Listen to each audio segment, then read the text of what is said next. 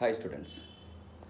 Today's question is based on capital rationing, financial management, capital budgeting topic, capital rationing. In which circumstance capital rationing arises?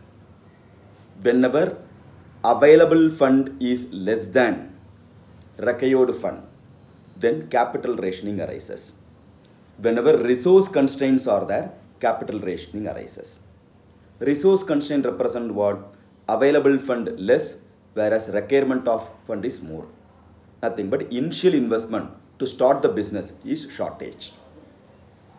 In that question I have given available fund 22 lakhs.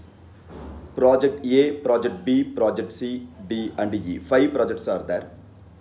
Each project to start the initial investment comes to 5 lakhs each. Therefore, if you want to start all the 5 projects, you need 5 into 5, 25 lakhs.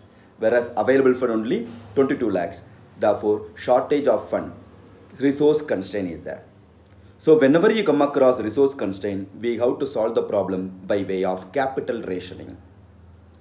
With respect to capital rationing,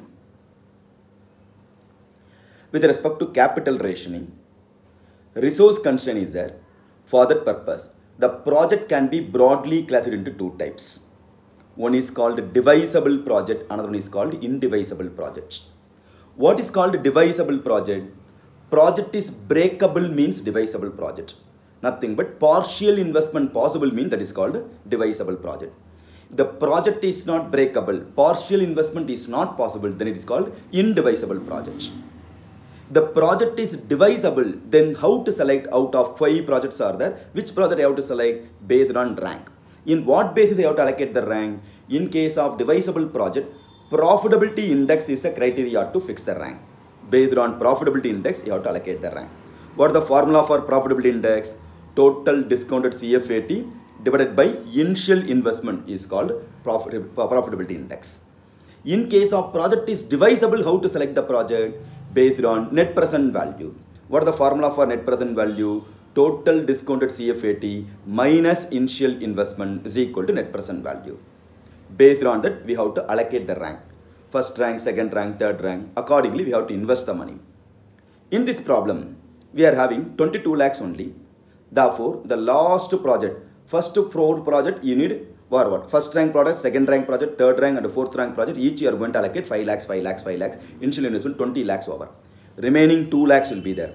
Last rank project, we need 5 lakhs. Therefore, if it is divisible project, I can invest 2 lakhs. Some other person can invest 3 lakhs. Therefore, this divisible, whatever the net present value I am going to get, 2:3 ratio we have to apportion. We can be in the position to enjoy, like partnership. If it is not breakable, then I can't portion to choose that particular project. Because if at all I want to select the project, I need full 5 lakhs. That is called indivisible project. So capital rationing is an expected question. Frequently asked question also. In this examination, kindly refer capital budgeting, capital rationing topic. All the theory I have provided in my LMR book, last minute revision book, which is available in Premier Academy. Each and every topic I have mentioned. What are all the expected questions, frequently asked question I have mentioned in that book in the last page, each and every topic, in the end of the each and every topic. Kindly refer those theory, that itself more than sufficient for the coming examination. All the best, student. Good night.